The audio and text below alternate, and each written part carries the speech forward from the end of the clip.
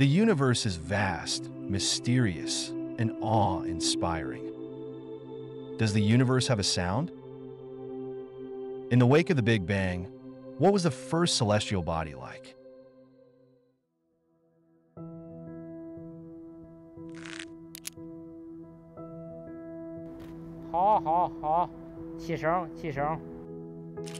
Cheng Jifeng, an antenna technician at the Communication, Telemetry, and Telecontrol Research Institute, China Electronics Technology Group Corporation, is hard at work testing a newly constructed medium-frequency antenna. 往右转，往右转。 Once this task is completed, he will travel to South Africa, where he will oversee the final installation of this telescope. SK is a very large international project to build the most sensitive radio telescope ever built, and it's being built as a radio telescope array. The name comes from the idea of having 1 square kilometer of collecting area. On March 12, 2019, 7 founding members, Australia, China, Italy, the Netherlands, Portugal, South Africa, and the UK, signed the SK Observatory Convention in Rome, pledging to construct a giant radio telescope array.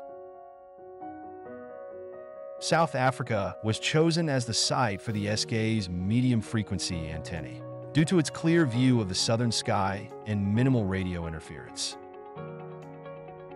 As the lead organization of the SKA Reflecting Antenna Work Package Consortium, the Communication, Telemetry, and Telecontrol Research Institute, CTC, in collaboration with research institutions from South Africa, Italy, and other countries, has taken on the responsibility to construct the SKA antenna structure. Because we're trying to detect such weak signals from almost the dawn of the universe, we need a huge collecting area.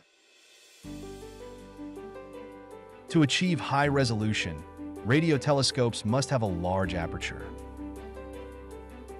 Since the diameter of a single-dish telescope is limited, astronomers use interferometry, combining radio telescopes around the world to explore the deepest mysteries of the universe. Our Chinese colleagues, one of the big areas in which they're involved is the design and construction of the dishes. They have been incredibly innovative. Nadim Uzer is a commissioning scientist for the SKA project in South Africa.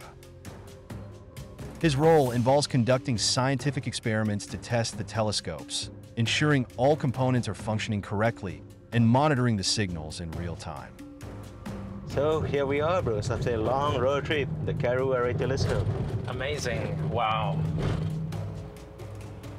KT-7, consisting of 7 radio telescopes, is the precursor to the SKA project. So here we are. Amazing. Cat 7. Beautiful. Yeah, you can see, 1, 2, 3, 4, 5, 6, and 7 is at the back. So what are the dishes actually made of?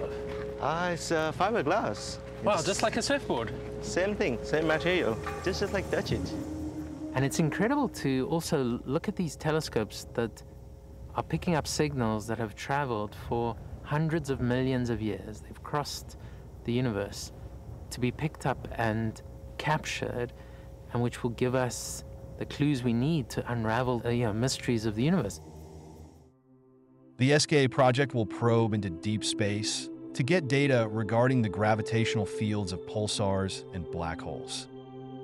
It will also explore exoplanets and potential life forms. SKA also has the potential to look back in time, to observe the very first celestial bodies to emerge in the wake of the Big Bang.